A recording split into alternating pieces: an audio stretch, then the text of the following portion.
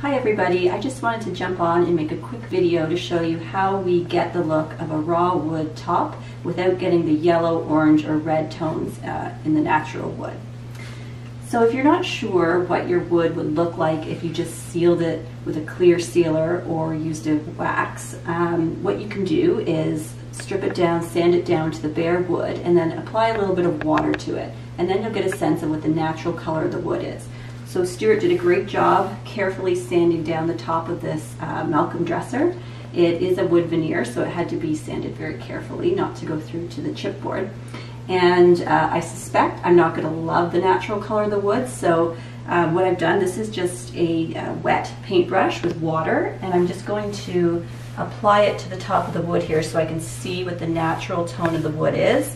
And that would of course be what it looks like when you apply some sort of clear top coat or sealer to it. As you can see, it's not bad. It's not as orange, yellow, or red as you sometimes get in veneers on these old furniture pieces, but it's a little bit more vibrant than I would like. So we're going to do a whitewash top to it. And the way we're going to do that is using a mix of, I'm using Cottage White Mineral Paint by Cottage Paint. And I just added water to that, about half and half mixture. As you can see, it's pretty watery there. And what I'm going to do differently than just a straight whitewash is I'm going to apply it more like a stain. So I'm going to use a chip brush and I'm going to paint that on, and then I'm going to wipe it back with a lint-free rag. So here we go. I'm just going to load up my chip brush. These little brushes are super handy to have around.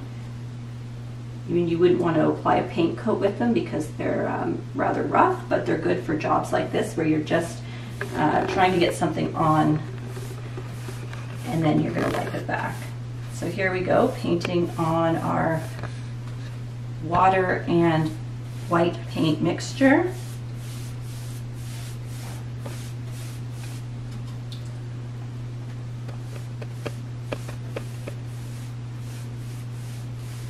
Get nice coverage there.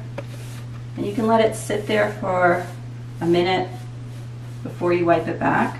Let it really soak into the wood.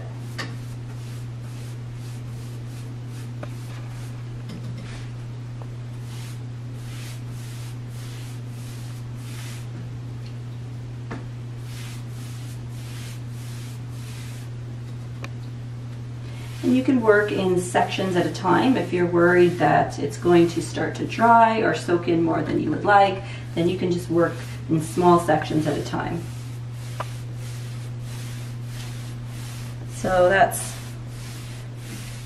pretty good. Now I'm going to go with my lint-free cloth and I'm going to wipe back where I have applied my whitewash.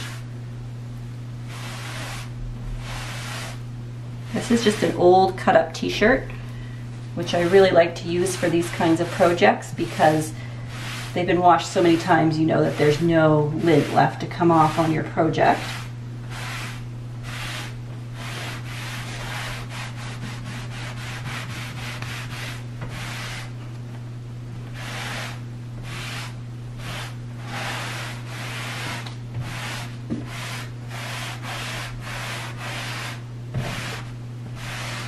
Okay, so there you can see, we still get the natural look of wood, the grain coming through there, but we've really eliminated a lot of that yellow and orange tone to the wood with our whitewash mixture there. So it's quite a pretty light wood tone that we've got now. So I'm going to go ahead and finish off with the rest of this, and I'll be sure to post more pictures so you can see the final result. Thanks for watching.